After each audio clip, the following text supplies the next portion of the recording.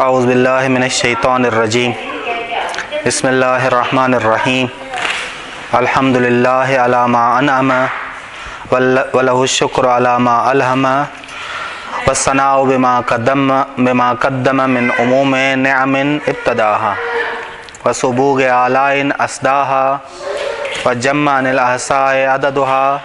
सलवात पढ़ें मोहम्मद और आले मोहम्मद। अल्लाहुम्मा सल्लि अला मुहम्मद आले मोहम्मद वअज्जिल।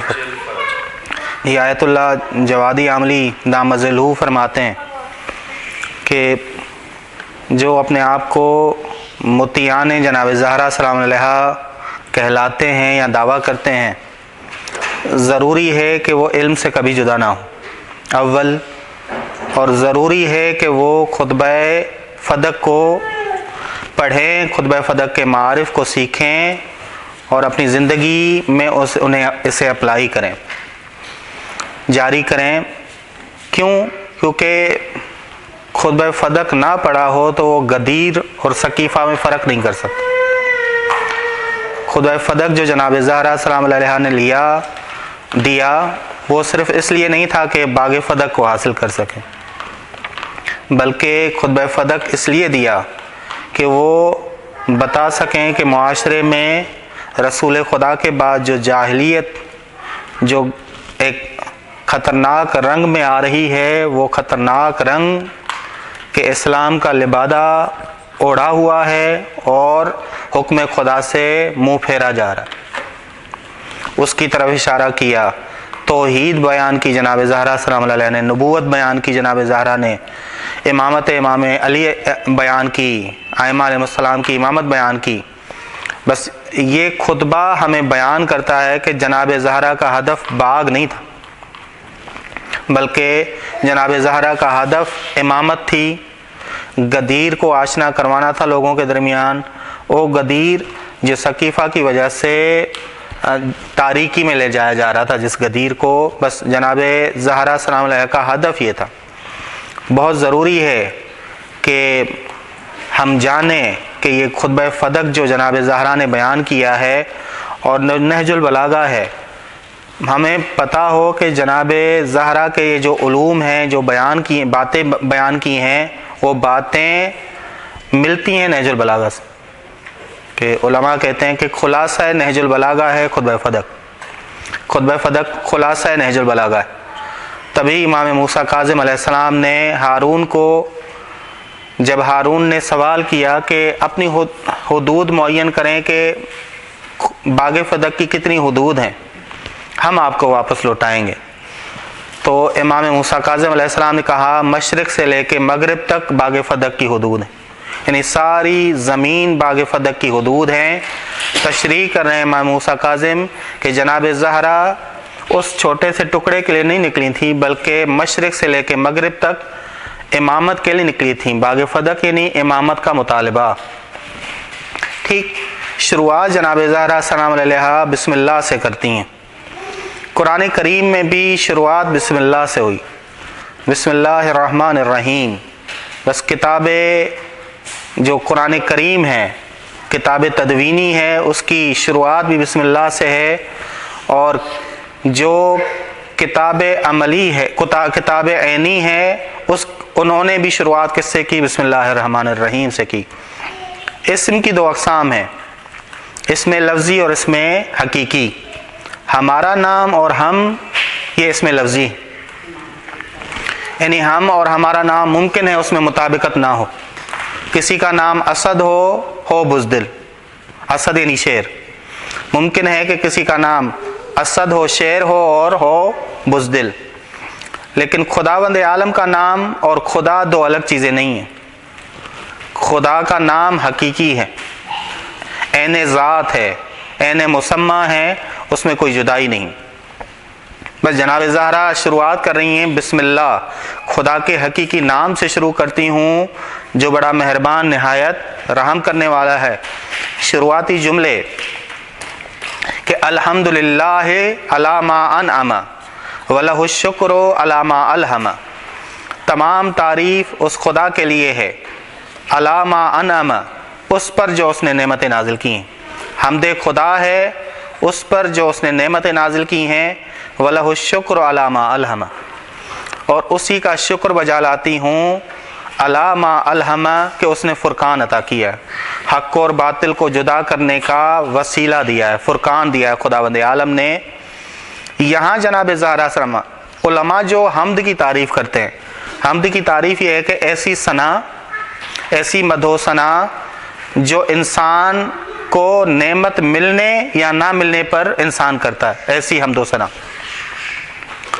جناب زہرا اس کے خلاف کہہ رہی ہیں کہ حمد کا معنی یہ نہیں ہے، حمد کا معنی یہ نہیں ہے، حمد کی تعریف یہ نہیں ہے کہ ایسی ثنا جو انسان کو نعمت ملنے یا نہ ملنے پہ ہو، بلکہ ہر وقت ہر لمحے خدا کی نعمت نازل ہوتی، ہر وقت ایسا کوئی موقع نہیں جہاں نعمت پروردگار نازل نہ ہو۔ بس حمد کی تعریف کیا ہے؟ عام علماء جو کرتے ہیں حمد کی تعریف، ایسی ثنا جو نعمت ملنے یا نعمت نہ ملنے پر انسان کرے، نعمت ملے یا نہ ملے۔ اور شکر کی تعریف کیا ہے؟ ایسی ثنا جو انسان نعمت ملنے پہ کرے۔ لیکن جناب زہرا السلام علیہ کیا فرماتی ہیں؟ انسان اگر نعمت ملنے پر بھی ہر موقع ہر گھڑی جو انسان پہ آتی ہے وہ نعمت پروردگار، ایک ایک سانس لینا، ایک ایک لمحہ گزارنا نعمت پروردگار۔ بس انسان کامل آزمائش اور مصیبت کو بھی نعمت پروردگار سمجھتا ہے، خوشی کو بھی نعمت پروردگار سمجھتا ہے، دونوں صورتحال۔ آزمائش اور مصیبت آئے کہتا ہے ما رأیت الا جمیلا، اور خوشی ملے تب بھی کیا کہتا ہے؟ شکر ہے پروردگار کا۔ بس دونوں حالتوں میں انسان کامل آزمائش اور مصیبت میں بھی اور خوشی کے موقع پہ بھی نعمت پروردگار پہ حمد بجا لائے گا، دونوں کو نعمتیں سمجھتا ہے۔ ٹھیک، آیت اللہ جوادی عاملی فرماتے ہیں کہ وجہ اللہ ہونا، کہ وجہ اللہ ہونا اس سے مراد کیا ہے؟ وجہ اللہ ایک مقام ہے جو انسان اعلیٰ ترین ولایت کا، انسان اعلیٰ ترین ولایت تک پہنچتا ہے جب تو وجہ اللہ بنتا ہے، وجہ اللہ بنتا ہے۔ بس اس میں انسان کامل دیکھتا کیا ہے کہ ہر جگہ خدا ہے، ہر جگہ تجلی خدا ہے، کہ قرآن کریم نے کہا اینما تولوا فثم وجہ اللہ، جہاں نظر گھماؤ گے وہاں خدا کا چہرہ ہے، وجہ اللہ ہے۔ بس خدا کا تعلق ہر چیز سے ہے، ہر چیز سے وجودی ہے، یہ نہیں کیا خدا وجود دینے میں بھی، وجود دینے کے لحاظ سے بھی ہے خدا کا تعلق، وجود کی بقا میں بھی۔ انسان جو باقی ہے وہ خدا کی وجہ سے ہے، انسان کو جو وجود ملا ہے وہ خدا کی وجہ سے۔ بس ایک لمحہ بھی، جناب زہرا کہہ رہی ہیں، ایک لمحہ بھی نہیں جہاں خدا کی نعمت کا تعلق ختم ہو جائے انسان، کیونکہ بقا بھی اسی کی وجہ سے ہے، ملا بھی، وجود ملا بھی اسی کی وجہ سے۔ بس ایک لمحہ بھی نہیں جہاں انسان یہ سوچے کہ میرے اوپر خدا کی کوئی چیز نازل نہیں ہو رہی۔ ایک اعلیٰ ترین تعریف ہے الحمدللہ علی ما انعم، تمام تعریف اس خدا کے لیے ہے جو اس نے نعمتیں دائماً نازل کی ہیں، یعنی ایک لمحہ بھی، ایک گھڑی بھی اس کی نعمت کٹتی نہیں بندے سے۔ یہ نہیں کہ نعمت ملے یا نہ ملے میں حمد بجا لاؤں، بلکہ ایک ایک لمحہ ایک ایک گھڑی میں حمد بجا لاؤں۔ ٹھیک کہ خود فرماتی ہیں، دعا ہے جناب زہرا کی، شغلتنی ان مسئلت لذت خدمت ہی، خدا تیری لذت نے اتنا مجھے مشغول کر دیا ہے کہ میں تیرے غیر کی طرف دیکھتی ہی نہیں، میں تیرے غیر کی طرف دیکھتی نہیں۔ تیری کرامت نے ایسا مجھے مشغول کیا ہوا ہے، ایسا مجھے اپنے اندر، شغل کہتے ہیں کہ دوسروں سے منہ موڑنا اور ایک چیز کی طرف توجہ کرنا۔ خداوند عالم میرا شغل تو ہے، کیونکہ تیری لذت ہی میں محسوس کر رہی ہوں۔ ایک ایسا لمحہ نہیں جہاں مجھے تیرے غیر کی نظر پڑی ہو خدا، تیرے غیر کی ضرورت پڑی ہو خداوند عالم، تیرے غیر کی حاجت ہو خداوند عالم۔ بس الحمدللہ علی ما انعم، تمام تعریف اس خدا کے لیے کیا دائماً اس کی نعمتیں نازل ہو رہی ہیں۔ جناب زہرا کی نظر میں حمد خداوند عالم کیا ہے؟ حمد خداوند عالم ہر وقت نعمت ملتی ہے انسان پہ، اور ہر وقت لازمی ہے کہ وہ حمد خداوند عالم بجا لائے. نہ کہ نعمت ملے یا نہ ملے انسان کیا کرے، حمد بجا لائے. نہیں، ایسا موقع ہی نہیں آتا جناب زہرا کی نظر میں کہ جہاں انسان پہ نعمت نازل نہ ہو. عرفاء اسے جو کہتے ہیں فنا فی الشہود، فنا فی الشہود، انسان فانی ہو جائے، دیکھے صرف ایک ہی ذات، ایک ہی جمال، وہ ہے خدا کا، ایک ہی لذت محسوس کرے، وہ ہے خدا کی. فنا فی الشہود کا مقام ہے جناب زہرا کا کہ صرف خدا اور اس کی نعمتوں کو بندہ دیکھے اور لذت حاصل کرتا رہے. ٹھیک، بس الحمدللہ علی ما انعم، حمد خدا ہے. ایسا کوئی موقع نہیں جہاں نعمت کٹے، ہر وقت ہر نعمت جو خدا کی نازل ہو رہی ہے. ٹھیک، والشکر وَلَهُ الشکر، اور اس کے لیے شکر بجا لاتی ہوں، علی ما الہم، جو فرقان اس نے عطا کیا. خداوند عالم نے فرقان دیا ہے، الہام دیا ہے، ایسی قوت ہے کہ جس کے ذریعے حق اور باطل کو انسان جدا کرے، اور انسان اعلیٰ مقام تک جب پہنچے تو فصل الخطاب بنتا ہے. الہام جب آئے خداوند عالم کی طرف سے، فصل خطاب اسے عطا ہوتا ہے. فصل خطاب یعنی کیا؟ وہ خود دوسروں کے لیے فرقان بنتا ہے. کہ زیارت جامعہ کبیرہ نے کیا کہا ہے؟ وَفَصْلُ الْخِطَابِ عِنْدَكُمْ، اے محمد اور آل محمد تم فصل خطاب ہو. ان تمہاری باتوں سے الہام جو خداوند عالم نے تم پر کیا، تم خود فرقان بنے، اعلیٰ منزل تک پہنچے، الہام میں اعلیٰ منزل تک پہنچے، اور بذات خود دوسروں کے لیے کیا ہو تم؟ فرقان، فصل خطاب. بس شکر بجا لاتی ہوں خداوند عالم کا کہ اس نے فرقان عطا کیا، اور فرقان کی اعلیٰ منزل تک پہنچی جناب زہرا کہ وہ فصل خطاب خود بنی. وَالثَّنَاءُ بِمَا قَدَّمَ مِنْ عُمُومِ نِعَمٍ ابتداها، اس کی ثنا بجا لاتی ہوں عمومی نعمتوں پر جو وجود ملنے سے مجھے ملی ہیں، جو اس نے شروعات کی ہے. یہاں وجود ملنے نہیں، بلکہ آپ یہ کہیں کہ دنیا کے شروع ہونے، دنیا شروع نہ ہوتی میرا وجود بھی نہ ہوتا. عموم نعم وسبوغ آلاء استاہا، ایسی فراوان ظاہری اور باطنی نعمتیں جو کبھی کٹتی نہیں، جو کبھی کٹتی نہیں. وَجَمَّ عَنِ الْآسَاءِ عَدَدُهَا، خدا میرا بس نہیں کہ میں مکمل طور پہ تیری نعمتوں کو شمار کر سکوں، میرے بس میں نہیں کہ میں تیری نعمتوں کو مکمل طور پہ شمار کر سکوں. رسول خدا صلی اللہ علیہ وسلم نے جناب زہرا سلام علیہ سے فرمایا، اے میری بیٹی، آخرت کی شیرینی، آخرت کا میٹھا پن دنیا کے عوض، دنیا کی سختیوں کے عوض برداشت کرنا. جناب زہرا کا جواب کیا ہے؟ فقالت یا رسول اللہ، اے میرے رسول خدا، آپ جو دنیا کی سختیاں مجھ پہ بتا رہے ہو، دنیا کی سختیاں وہ میرے لیے نعمتیں ہیں. کیا فرمایا؟ الحمدللہ علی نعمائہ. یہ نہیں کہا میں دنیا کی سختیوں پہ صبر کروں گی، نہیں، الحمدللہ علی نعمائہ والشکر علی آلائہ. یہ نعمت پروردگار ہے، یہ اس پہ شکر بجا لاؤں گی. بس یہ ذہن میں رکھیے گا، ایک جگہ جناب زہرا کہہ رہی ہیں صبت علی المصائب، مجھ پہ مصائب اگر جو پڑے ہیں روشن دنوں پہ پڑھتے تو وہ تاریک راتوں میں بدل جاتے. وہ خدا سے شکایت نہیں کر رہی، بلکہ ظالم کے ظلم کو آشکار کر رہی، ظالم کے ظلم کو آشکار کر رہی ہیں. لیکن جو ہی خدا کی نسبت آ رہی ہیں تو وہ الحمدللہ کہہ رہی ہیں، وہ الحمدللہ کہہ رہی ہیں، وہ شکرن للہ کہہ رہی ہیں، وہ شکرن للہ کہہ رہی ہیں. بس رسول خدا صلی اللہ علیہ وسلم کو جو جواب دیا، والشکر علی آلائہ، میں شکر بجا لاؤں گی جو بھی مصیبت خدا مجھ پر نازل کرے.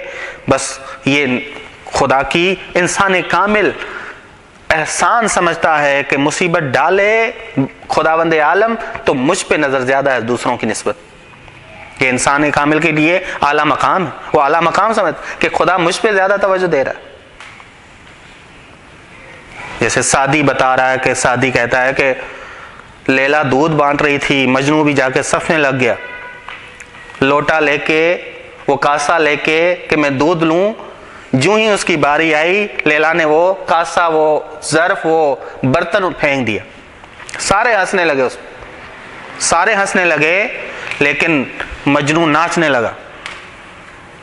جواب کیا دیا کہ میرے ساتھ کیوں کیا؟ کیونکہ اس کی نظر میرے اوپر زیادہ تھی کہ وہ آئے گا تو اس کے ساتھ ایسا برتاؤ نہیں کروں گا جو دوسروں کے ساتھ کر رہا ہوں۔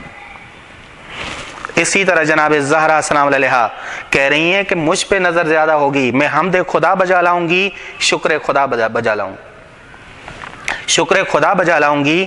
نہج البلاغہ کے خطبے نمبر اول میں ہم کفوے جناب زہرا ہم کفوے علی ہیں، کفوے علی ہیں، تو وہی مطلب لا یحسی نعماءہ العادون ولا یعدی حقہ المجتہدون، یہی جملے آپ کو تاثیر جناب زہرا نہج البلاغہ میں نظر آئے گی۔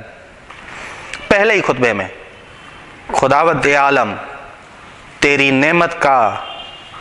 نعمتوں کو نعمت شمار کرنے والے شمار نہیں کر سکتے، ولا یعدی، اور عملی طور پہ حق بھی ادا نہیں کر سکتے۔ خداوند عالم تیری اتنی نعمتیں ہیں کہ حق ادا کر سکے، ایسا ہو کوئی جو حق ادا کر سکے، ہو ہی نہیں سکتا۔ یا رسول خدا صلی اللہ علیہ وسلم کی یہ دعا، الہی ما عرفناک حق معرفتک، اے خداوند عالم تیری معرفت کا ہم حق ادا نہیں کر سکتے۔ امام علی علیہ السلام نے جناب کمیل سے ارشاد فرمایا، یا کمیل ان ذنوبک اکثر من حسناتک، تیرے گناہ تیری حسنات سے زیادہ ہیں۔ اے کمیل کبھی نہ سوچنا کہ تیرے حسنات تیرے گناہوں سے زیادہ ہیں، غرور میں مبتلا ہو جائے گا، شکر سے دور ہو جائے گا، حمد خدا سے دور ہو جائے گا۔ وَغَفْلَتُكَ أَكْثَرُ مِن ذِكْرِكَ، تیری غفلت تیرے ذکر سے، جو خدا کو تو یاد کرتا ہے، اس سے زیادہ ہے۔ کبھی نہ سوچنا کہ تیرا ذکر غفلت پہ غالب آ گیا۔ اگر یہ ہوا کہاں ہو جائے گا تو متکبر بن جائے گا، تو مغرور بن جائے گا۔ وَنِعْمِ اللَّهِ أَكْثَرُ مِنْ عَمَلِكَ، اے کمیل خدا کی بارگاہ میں ہر وقت یہ عقیدہ رکھنا، یہ اصول اپنانا کہ خدا کی نعمتیں تیرے عمل سے زیادہ ہیں، تیرے عمل سے زیادہ ہیں۔ کبھی یہ نہ سمجھنا کہ مشکل مصیبت میرے لیے کیا ہے، نعمت نہیں ہے، عذاب ہے۔ اے کمیل تیرا عمل کم ہے، نعمت پروردگار بہت زیادہ اکثر ہے۔ یعنی کیا؟ یعنی یہ اے کمیل خدا کی بارگاہ میں بندہ خود کو ہمیشہ ناقص سمجھے، ہمیشہ ناقص سمجھے، تاکہ کمال کا سفر رکے نہ کہیں۔ جو ہی تیرے کمال کا سفر رکا، استغفاری حالت رکی، نقص اور عیب، پھر ایک زینہ بزینہ ترقی نہیں ہوگی تیری، رک گیا تو ایک جگہ پہ رک گیا، کہاں تو دوسرے زینے پہ جائے۔ ہمیشہ اے کمیل خدا کی بارگاہ میں خود کو ناقص سمجھنا، تاکہ تیرے کمال کا سفر نہ رکے، استغفاری حالت نہ ختم ہو۔ جناب زہرا بھی اسی طرف اشارہ کر رہی ہیں، کیا کہہ رہی ہیں؟ وَجَمَّ عَنِ الْأَحْصَاءِ عَدَدُهَا، خدا میرے لیے ممکن ہی نہیں کہ تیرے نعمتوں کو مکمل شمار کر سکوں، ناقص ہوں خداوند عالم، کامل ہونے آئی ہوں خداوند عالم، کامل ہونے آئی ہوں خداوند عالم، میرا یہ کمال کا سفر نہیں چاہتی کہ میں کبھی رکے، نہیں چاہتی کہ یہ کمال کا سفر رکے۔ اور پھر فرماتی ہیں نعا عن الجزاء امدھا، خداوند عالم مکمل حق ادا نہیں کر سکتی، مکمل حق ادا نہیں کر سکتی۔ وتفاوت عن الادراک ابدھا، خداوند عالم تیری معرفت کا حق ادا نہیں کر سکتی۔ یہاں تک کہ ایک جگہ پوچھا گیا کہ معرفت خدا ہو اور حسن اور حسین ہو تو آپ کسے ترجیح دیں گی؟ کہا کہ فَإِنَّهَا تَعْدِلُ عَنِ الْحَسَنِ وَالْحُسَيْنِ، میں قربان کر دوں گی حسن اور حسین کو، معرفت خدا کو لوں گی۔ یہ جملے جناب زہرا سلام علیہ کے، یہ خطبہ جناب زہرا سلام علیہ کا بتا رہا ہے کہ توحید کے مقام پہ کتنا اعلیٰ مقام تھا جناب۔ عارف اور غافل میں فرق کیا ہے؟ عارف اور غافل میں اساسی جو ہیں چار فرق ہیں۔ عارف ہمیشہ خود کو خدا کے حضور پاتا ہے، ہمیشہ خود کو خدا کے حضور، اور غافل خود کو ہمیشہ خدا سے غائب۔ یہ پہلا فرق، عارف خدا کی معرفت رکھنے والا، خدا کی معرفت حاصل کرنے والا ہمیشہ خود کو خدا کے حضور پاتا ہے، اور جو غافل ہے خدا کی معرفت سے وہ خود کو غائب پاتا ہے، ہر معاملے میں غائب، ہر معاملے میں غائب، پہلا۔ دوسرا، عارف جو خدا کی معرفت رکھنے والا ہے ہمیشہ اپنا محاسبہ کرتا ہے، ہمیشہ اپنی غلطی ڈھونڈتا ہے عمل میں، کہ خدا کی نعمتوں کے مقابلے میں حق ادا نہیں کر پا رہا، میں حق ادا نہیں کر پا رہی، ہمیشہ اپنا محاسبہ کرے گا، اور غافل کبھی بھی اپنا محاسبہ نہیں کرے۔ یہ دوسرا فرق۔ تیسرا فرق، عارف ہمیشہ جانتا ہے خدا اسے دیکھ رہا ہے، غافل یہ نہیں سمجھتا، غافل سمجھتا ہے کہ جی مجھے کیوں دیکھے گا خدا بندہ، کوئی نہیں دیکھ رہا مجھے، یہ غافل سمجھتا ہے، کوئی نہیں دیکھ رہا۔ قرآن کریم نے کہا اَيَحْسَبُ أَن لَّن يَرَهُ أَحَدٌ، کیا یہ گمان کرتا ہے وہ کہ اسے کوئی نہیں دیکھ رہا؟ یا ام یحسبون، کیا وہ یہ گمان کرتے ہیں انا نسمع سرہم، کہ ہم ان کی پوشیدہ رازوں کو، دلی باتوں کو نہیں جانتے، اول وہ نجواہم، ان کی سرگوشیوں کو نہیں جانتے ہم۔ غافل ہمیشہ، عارف ایسا نہیں۔ تیسرا، چوتھا فرق، عارف ہمیشہ خود کو ناقص سمجھ کے کمال کی طرف بڑھنا چاہے گا، ہر وقت نقص، خدا میں تیری معرفت کا حق ادا نہیں کر سکتا، خدا میں استغفاری حالت میں آیا ہوں، خدا میں گناہ گار بندہ ہوں، خدا میں نے ہاتھ سے گناہ کیا، آنکھ سے گناہ کیا، پاؤں سے گناہ کیا۔ غافل کبھی بھی خود کو ناقص قرار نہیں دیتا، ناقص خود کو اعلیٰ قرار دے گا، ہمیشہ اعلیٰ قرار دے گا۔ جناب زہرا مقام عرفان میں اعلیٰ ترین منزل پہ کیا فرما رہی ہیں؟ نعا عن الجزاء امدھا، خدا مکمل حق ادا نہیں کر سکتی۔ تفاوت عن الادراک ابدھا، کبھی بھی میں یہ دعویٰ نہیں کروں گی تیری معرفت کا حق ادا کر دیا خدا، تیرے ادراک کا حق ادا کر دیا خدا۔ حجت امام، معلمہ امام کیا کہہ رہی ہیں؟ تفاوت عن الادراک ابدا، اندازہ لگائیں۔ ام الائمہ، ام المومنین کیا فرما رہی ہیں؟ یہ کوئی عام مقام نہیں جہاں جناب زہرا ہے۔ وندبہم لاستدادتها بالشکر لاتصالها، خدا تیری نعمتوں میں اضافہ ہو رہا ہے، تسلسل ہو رہا ہے۔ یہ تسلسل اور اضافہ اس لیے ہے کہ لوگوں کو تو ہدایت دے شکر کرنے کی، نعمتوں میں اضافہ اس لیے ہو رہا ہے تاکہ تو بندوں کی ہدایت کرے، خدا بند عالم شاکر بنے تیرے بندے خدا بند عالم۔ وَاسْتَحْمَدَ إِلَى الْخَلَائِقِ بِأَجْزَالِهَا، خدا یہ نعمتوں میں اضافہ، نعمتیں اس لیے تو بڑھاتا ہے، فراوانی اس لیے تو کرتا ہے تاکہ تو چاہتا ہے کہ وہ حمد خدا میں دائمی ہو جائے، حمد خدا میں دائمی ہو جائیں، اور وہ ایسی ثنا کرے جس کی وجہ سے مزید نعمتیں ملیں، مزید نعمتیں ملیں۔ قرآن کریم، قرآن علمی اور قرآن عملی، یعنی جناب زہرا سلام علیہا کیا فرما رہی ہیں کہ اگر خدا کسی کو نعمت دے تو اس کی نعمت کا شکر واجب، اس کی نعمت کا شکر واجب ہے، پھر خدا نعمت کو بڑھائے گا، خدا نعمت کو بڑھائے گا۔ یہ نعمت جو شکر سے پہلے ہے آزمائش ہے، نعمت نہیں ہے، آزمائش ہے، فتنہ ہے۔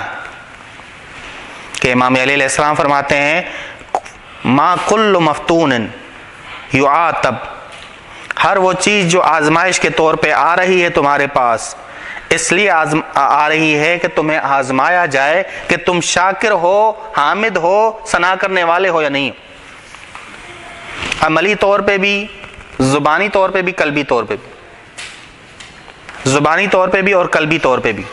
ٹھیک امام علیہ السلام سے ایک شخص نے سوال کیا کس طرح خدا کا شکر ادا کروں، کس طرح خدا کا شکر ادا کروں؟ امام علیہ السلام نے فرمایا پہلے یہ معرفت حاصل کرو کہ خدا نے نعمت کیوں دی ہے، خدا نے نعمت کیوں دی ہے، خدا نے نعمت کیوں دی ہے، اس کے بعد تم الحمدللہ رب العالمین کہو گے تو صحیح کہو۔ پہلے یہ تو مجھے معلوم ہو کہ نعمت پروردگار کس لیے دی۔ دیکھیں نا، جناب زہرا فرما رہی ہیں کہ ندبہم، نعمتوں میں اضافہ اور تسلسل اس لیے ہے کہ خدا شکر کی ہدایت دے۔ نعمت اس لیے دی ہے کہ شاکر زیادہ ہو انسان۔ وستحمد، نعمت اس لیے دی ہے کہ حامد زیادہ ہو انسان، حامد زیادہ ہو انسان، ثنا کرنے والا زیادہ ہو انسان، اس لیے نعمت دی ہے خداوند عالم۔ انسان اسی کو نہ جانے تو زبان سے جو الحمدللہ رب العالمین کہے گا، ممکن ہے کہ شرک کی حالت میں کہے، مشرک ہو کے کہے۔ زبانی طور پہ جو الحمدللہ رب العالمین یا وَلَهُ الشکر کرنا، یہ ممکن ہے کہ شرک کی حالت میں۔ ٹھیک، بس امام کیا فرمانا ہے؟ پہلے یہ معرفت حاصل کرے کہ خدا نے نعمت کیوں دی۔ بہت ہی اعلیٰ مطلب ہے جو جناب زہرا سلام اللہ علیہ فرما رہے ہیں۔ یہ نعمت، یہ آزمائش آئی ہے کہ انسان تو شاکر بن، یعنی شاکر اور حامد اور ثنا کرنے والا اگر انسان نہ ہو تو وہ حیوان ہے، وہ حیوان ہے، انسانیت کے دائرے میں نہیں۔ تبھی صحیفہ سجادیہ میں امام سجاد علیہ السلام فرماتے ہیں اگر کوئی انسان شکر اور حمد بجا نہ لائے، لہم قلوب لا یفقہون بہا وَلَهُمْ أَعْیُنٌ لَا يُبْصِرُونَ بِهَا، ان کے دل ہیں لیکن سمجھتے نہیں، ان کی آنکھیں ہیں لیکن دیکھتے نہیں، ان کے کان ہیں لیکن سنتے نہیں، اولئک کالانعام، وہ چوپایوں کی مانند ہے، بل ہم اضل، بلکہ ان سے بھی بدتر۔ یعنی اس جملے کی، جناب زہرا کے اس اعلیٰ جملے کی شرح کہاں موجود ہے؟ صحیفہ سجادیہ۔ حمد و ثنا اور شکر کا دشمن کون ہے؟ وہ ہے داخلی شیطان۔ دشمن ہے داخلی شیطان، نفس انسان کا، نفس انسانی دشمن ہے حمد و ثنا اور شکر کا۔ رسول خدا صلی اللہ علیہ وسلم فرماتے ہیں اللہم صلی علی محمد، بدترین دشمن تمہارا نفس ہے جو تمہارے بہت ہی قریب، تمہارے بہت ہی قریب ہے، یہ تمہیں غافل کرتا ہے کہ تو حامد بنے، شاکر بنے، ثنا کرنے والا بنے، ثنا کرنے والا بنے۔ تبھی ائمہ علیہ السلام فرماتے ہیں من عرف نفسہ فقد عرف رب، توحید ربوبی تک انسان تبھی پہنچ سکتا ہے جب حامد اور شاکر بنے، نفس کو پہچانے، نفس کو پہچانے، نفس کو پہچانے گا، اسے معلوم ہوگا کہ خدا نے نعمت کیوں دی ہے مجھے۔ ہمیں جو نعمت ملتی ہے نا، ہم گارنٹی شدہ خود کو کہلاتے ہیں کہ گارنٹی مل گئی ہمیں، خدا راضی ہے ہم سے۔ نہیں، بالکل نہیں، وہ آزمائش ہے۔ یہ آزمائش اس لیے ہے کہ حامد شاکر اور ثنا کرنے والے بنے، حامد شاکر اور ثنا کرنے والے بنے۔ زندگی ہے جناب زہرا سلام علیہ۔ جناب زہرا کیا فرماتی ہیں؟ حامد شاکر کیسی ہیں جناب زہرا سلام علیہ؟ یا رب لیست من احد غیرک تسلج بہا صدری، خدا تیرے علاوہ کوئی نہیں جو میرے سینے کی آگ کو ٹھنڈا کرے، تو ہی ہے جو میرے سینے کی آگ کو ٹھنڈا کرے۔ آپ اندازہ لگائیں کہ یہ ام الائمہ جناب زہرا سلام علیہ کیا کہہ رہی ہیں کہ میری جو معرفت ہے، میرے قلب کی جو معرفت ہے، پر کیسے ہو سکتی ہے تیری معرفت سے؟ تیرے غیر کی معرفت مجھے فائدہ کیا دے گی؟ تقر بہا عینی، خدا تیری معرفت میرے آنکھوں کی ٹھنڈک، یطمئن بہا قلبی، خدا میرا دل مطمئن ہو جاتا ہے تیری معرفت سے، وتسر بہا نفسی، میرا اندر خوش ہو جاتا ہے خداوند عالم، سرور پاتا ہے خداوند عالم۔ اب سرور کس لحاظ سے ہوگا؟ سرور کامل، دائمی، جناب زہرا نے لفظ فعل مضارع لائی، فعل مضارع دائماً استمرار پہ دلالت، ہمیشہ میرا دل خوش ہو جاتا ہے خدا تیری معرفت، تیرے حمد و ثنا اور شکر کرنے سے۔ معرفت یعنی کیا؟ یعنی نعمت کی پہچان کہ خدا نے کس لیے مجھے دی، خدا نے کس لیے دی ہے۔ یہ معرفت میں جو اضافہ ہوتا جائے گا، ہر وقت جو نعمت آئے گی اس کی کوئی وجہ ہوگی۔ تبھی خداوند عالم سے دعا کرتی ہیں کہ خدا میرا دل بھی پاک ہو ناشکری سے، ایسا نہ ہو کہ تیرے ہم سے دور ہو جائے میرا دل، ثنا سے دور ہو جائے میرا دل۔ بس یہ کہا نہیں، دعا کرتی ہیں خداوند عالم سے، اللہم انزع العجب والریا، خدا مجھے دکھاوے سے بچا،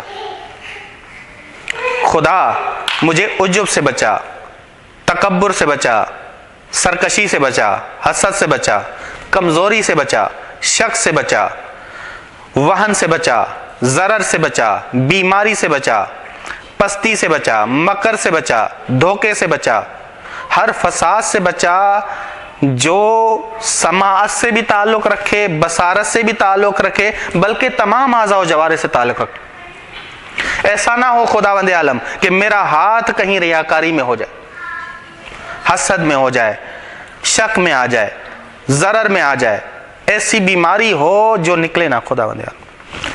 یہ اور اس کے بعد خذ بناصیتی، مجھے پکڑ لے خداوند عالم، میرے ہر عضو و جوارح کو پکڑ لے، داخل کو بھی، جوانے کو بھی اور جوارح کو بھی، الی ما تحب و ترضی، وہاں لے چل جہاں تو چاہتا ہے۔ خذ بناصیتی، مجھے پکڑ لے خداوند، پکڑ، ایسی پکڑ، وہاں لے چل جہاں تو چاہتا ہے، جہاں تو راضی ہے خداوند عالم۔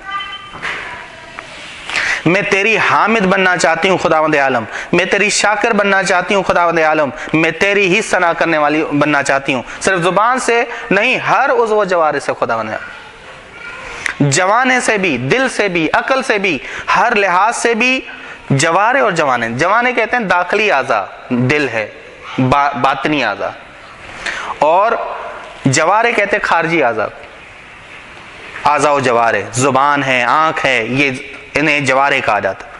جناب زہرا سلام علیہا جن کے ہم ماننے والے ہیں، وہ چاہتی ہیں کہ حمد خداوند عالم پوری طرح ادا ہو، شکر خداوند عالم پوری طرح ادا ہو، ثنا پوری طرح۔ یہ ہے توحید ربوبی، یہ ہے توحید ربوبی۔